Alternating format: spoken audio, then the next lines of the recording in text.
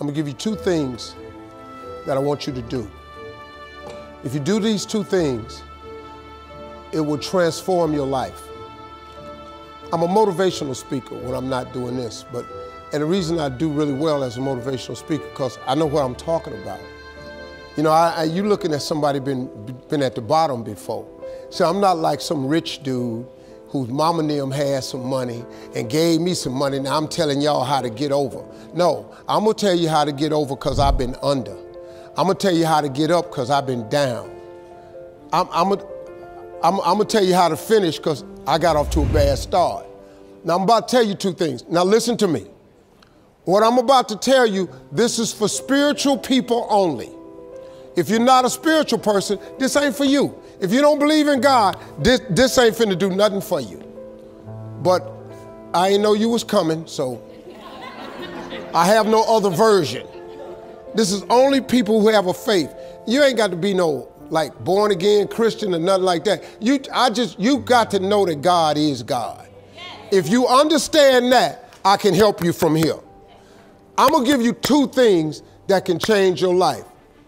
It's two scriptures that changed my entire life. It's very simple. The cold thing about what I'm finna tell you is anybody can do it.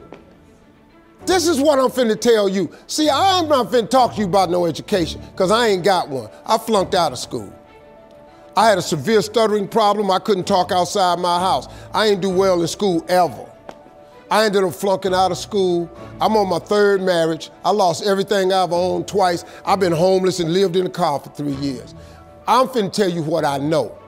This ain't no fancy rich boy answer, no theories, no, you ain't got to buy no program to do this. You ain't got to go sign up. I'm telling you right now, what I'm finna tell you, if you apply it right now, can change your existence. Because everybody I know want to be happy, everybody I know want to be successful. If you don't want them two things, there's something wrong with you anyway. So now here, there is a scripture that I'm gonna give you. It's a very small scripture. It's very short. I don't even know where it is in the Bible. Somebody probably know it if I say it, but I'm gonna give it to you. This scripture changed my life. You have not, cause you ask not. You have any idea how major those words are for you? You have not, cause you ask not. It's such a simple scripture, but it's in your Bible. It ain't just in rich people's Bible. It's in the same copy you got. You have not, cause you ask not. This is the truest statement you'll hear me say today, cause it's true.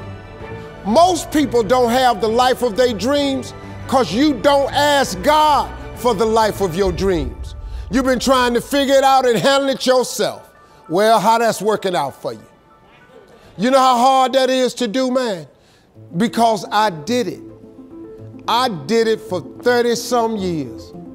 I tried to figure it out myself. Man, the simple scripture says, you have not because you ask not. If you up your ask, he automatically ups his give. You his child. God created you. He made you. You ain't just here by no accident. You ain't here because of your mama and daddy. Where your mom and daddy come from? Somebody started this whole thing. God created you. He gave you these little simple things you could do. You have not because you ask not. Second reason people don't have what they want, I'm gonna be through with you. They don't have it written down. This is a very, very important piece to success. It's a principle of success. Every wealthy person knows this. I don't know nobody wealthy don't have a vision board. I don't know nobody wealthy don't have their stuff written on a piece of paper. I don't know nobody. I know a lot of people doing good. We have discussed it at great lengths. They've showed me some of their vision boards that why I had to go back and change mine. I went, whoa, whoa, whoa. But you gotta have a vision board that's gotta be written down. You know why? Because that's a scripture too. Habakkuk 2:2. Go, I know where this one at. Habakkuk 2:2. Go home and read that one. It says, write the vision and make it plain.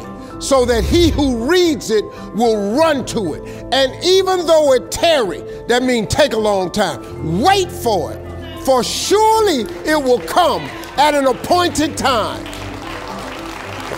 Man, I'm telling you real now. What I'm telling you works. This ain't no magic trick. If you up your ass and you write everything you want from God on a piece of paper, now here's the exercise I want you to do. This gonna trip you out. Write everything you want from God on a piece of paper. Be as detailed as you can. Write it down. The object for you is to write down 300 things, because I know 300 things that you could use. It's gonna be hard for you. When you get to number 75, you're gonna get stuck because your mind isn't conditioned to think way out there. So you're gonna try to stay in your little list. But I want you to just open up your imagination. If you could have anything you wanted, put it on a piece of paper. Anything. How many cars? What kind of car? What color? Where you want your next house to be? Do you want a summer home? Where you want to travel to? How much you want in the bank? How much would you like to have to retire? What you want to leave for your grandkids? How much would you like to give all your siblings? Would you like to one day walk in there and just give all your family a check? Put everything you want on a piece of paper. Do not stop until you have 300 things. It's gonna take you a while. I'm telling you, when you get to 75, your brain gonna lock up. But keep writing it down. But every morning, read your list. I don't want you watching TV at night. I want you to read your list, unless it's Family Feud. Other than that, I just... No, but seriously, take 5 minutes and read your list every night, every morning. 1 year from today, wait 1 year from today, and take a pen out and go down on your list and check off anything that has happened for you that's on that list. Listen to me. If you do that in faith, if you read your list with the expectation that God is going to do some great things for you, at the end of 1 year, you will be stunned, absolutely stunned at how much stuff comes off that list. I promise you, at least 30 things will be off that list. At minimum, 10% of your list will come true. You know how I know? Because I know a lot of people that done it. But you know how I really know? Because I did it. When I open up my phone, I wish I had it. My phone is my vision board. My phone ain't got a picture of no damn dog on it, no sunset, none of that. All of my computers have my vision board on it. Every iPad, tablet I got, laptop, when I pull it, I have my vision board on it. Because that's the signal I'm sending to God that I believe this is what you're going to do for me. I take stuff, I got to get a new vision board now, because there's a lot of stuff off that vision board that I put on there a year ago or 2 years ago that then came true. I'm telling you, y'all, this how this works. You have not because you ask not, and write the vision and make it plain. You do them two things starting today. Write your list, read it every morning, every night. 1 year, check it off, you'll be stunned. I dare you to try that. Watch and see what God do. God keep all his promises. I'm just telling you, thank y'all.